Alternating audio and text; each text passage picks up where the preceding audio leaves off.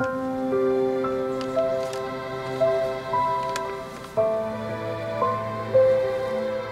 儿，当你看到这封信的时候，妈妈已经走了很久了。你今年20岁了吧？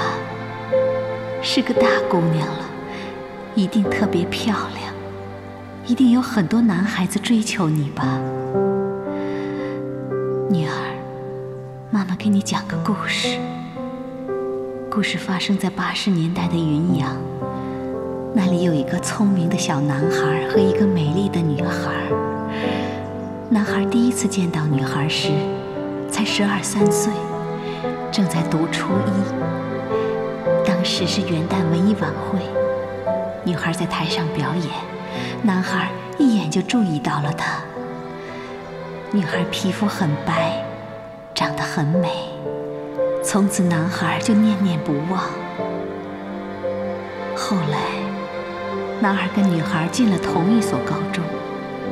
男孩鼓起勇气，想方设法跟女孩接近，两个人成了很好的朋友，彼此都有好感。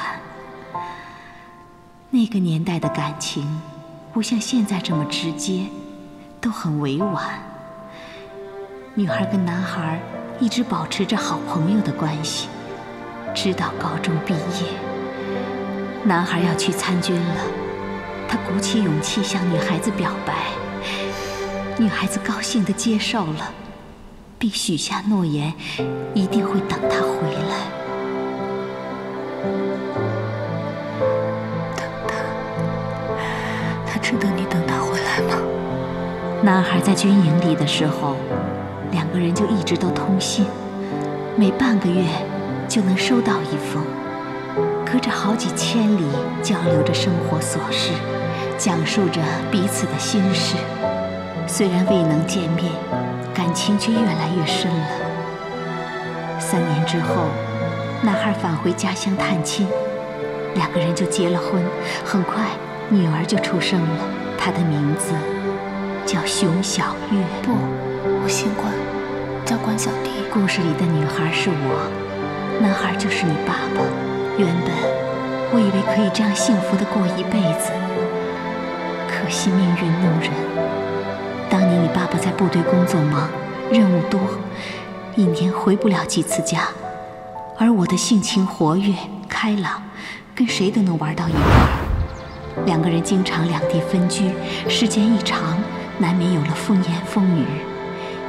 但你妈妈我问心无愧，可你爸爸听说之后就动摇了，无论我怎么解释，他都听不进去。后来，我们说了许多伤害彼此的话。现在想来，那个时候我们太年轻，太冲动了，不然我们该是多么幸福的一家呀！离婚之后，我彻底伤心了，没过多久就带着你搬走了，从此再也没有回归云阳。傻瓜，熊国还真是傻瓜。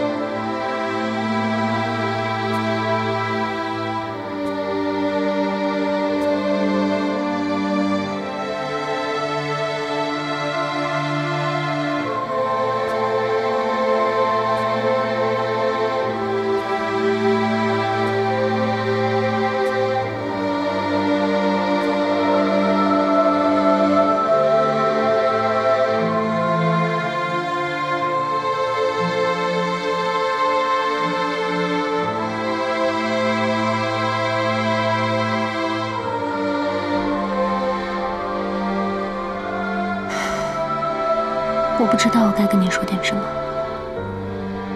只是觉得我应该过来看看你。我知道你后悔了这么多年以后，我突然就不是那么恨你了。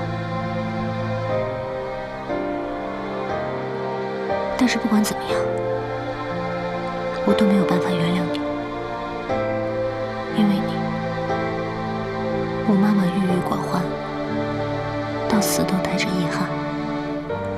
因为你，我一直到现在都孤单着。你是什么时候认出我的？火场那次。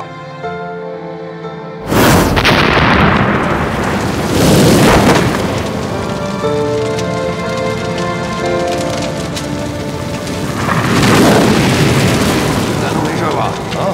没事。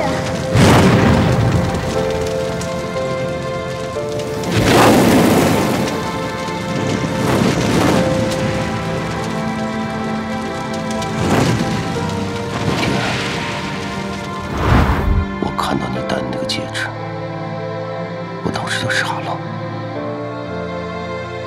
我在想，你会不会是我的女儿？可我不敢去想。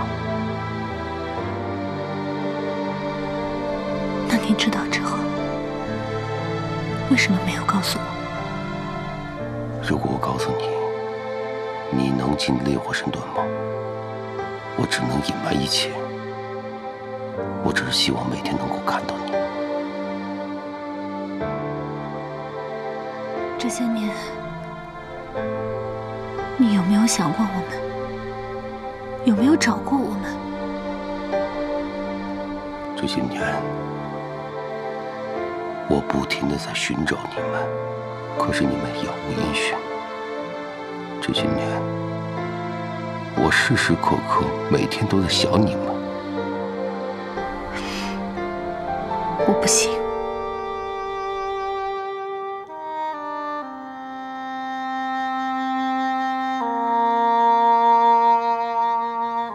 我错了，我不奢望得到你们的原谅，但是我要告诉你，我是爱你的，爱你妈妈的。我只希望能够把你塑造成一个优秀的人，你做到了。你没有让我失望。